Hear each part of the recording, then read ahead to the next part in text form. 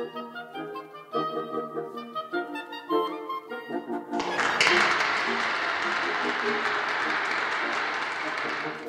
Dr. Watkins, thank you so much for taking the time to do the podcast today, and so we can learn a little bit about you.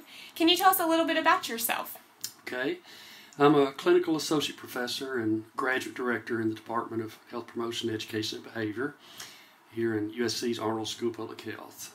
I came to USC in 1999 after completing my Ph.D. in Health Behavior and Health Education at the University of Michigan. Prior to my doctoral studies, I worked for 10 years as a counselor in college settings. My undergraduate degree was in psychology, and my master's degree was in college student personnel from the University of Tennessee.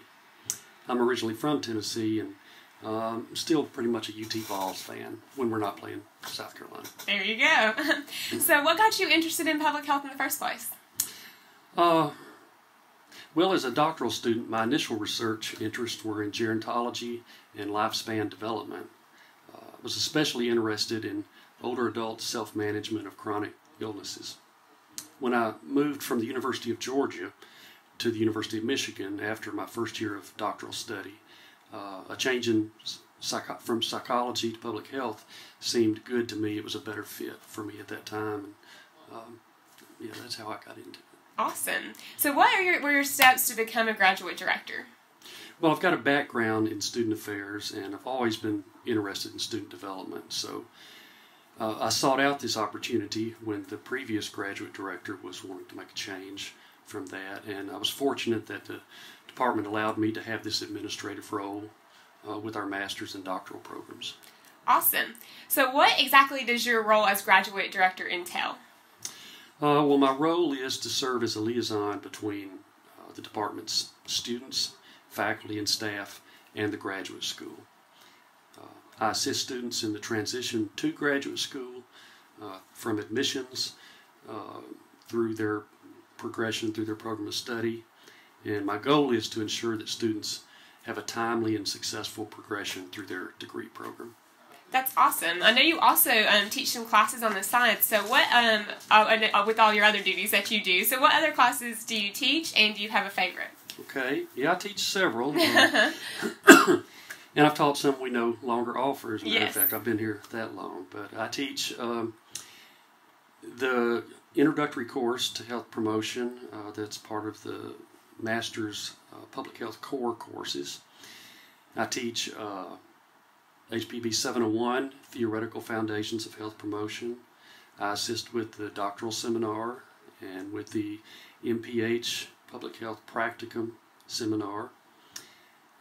In the summer, I teach Consumer Health in Contemporary Society.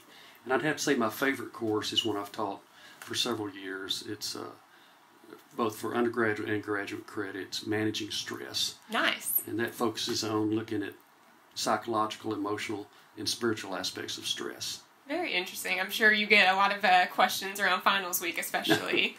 So for incoming students, what would be your advice for applying? Well, in a nutshell, I'd say do your homework. Research what our department's about. Secondly, I'd say do well on the GRE test. Other significant compelling evidence in application is necessary if the GRE scores are low and when we make an admissions decision. I'd say provide references from former instructors, managers, or mentors. Don't provide references from peers or co-workers. And provide a well-written personal statement. I give this advice all the time, not to write an emotional appeal that's involving your personal life or something that brought you to the field. Instead, focus on specific academic and practice interests, your academic background, your work and volunteer experiences, and career goals. You want to show how you're a good fit for our program. Now, with doctoral applicants, in addition to what I've just said, they also need to have the support of at least 2 faculty members who would be willing to mentor them in the program.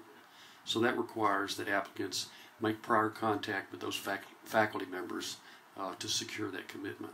All great words of wisdom. So besides all of the fun things you do here at the Arnold School, outside of work, what else do you enjoy doing? I'm a big reader. Okay. So I'm constantly listening to an audiobook. And Okay. at the same time, well, not at the same time, but, you know, I'm also reading The hard copy? a hard Okay. copy too. Enjoy walking and hiking, being outdoors, and collecting oral histories. Nice. Very awesome. So you mentioned you have a favorite book, or you mentioned you read a lot. Do you have a favorite book? Well, I guess if I had to pick out favorites, I might list two. One would be Don Quixote. Okay. That's my favorite. The other is The Sotweed Factor by John Barth. Very interesting. Are they good big trees or just very... No, okay. Both are pretty intense. Very intense reads. All right. So what about, do you have a favorite movie? Yeah, I have to list two. Okay. And, I tend to like older, more classic movies.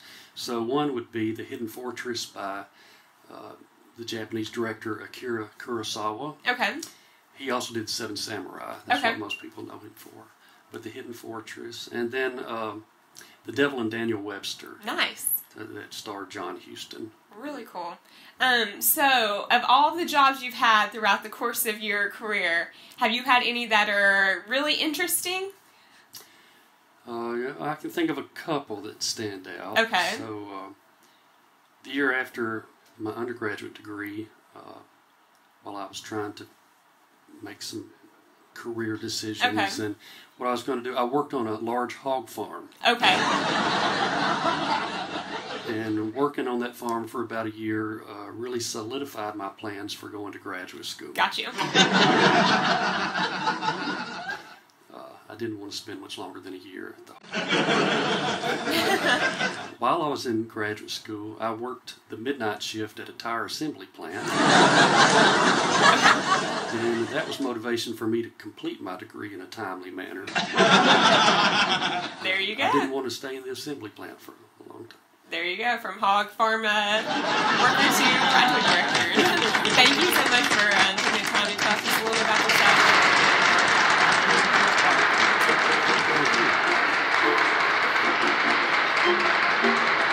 Thank you.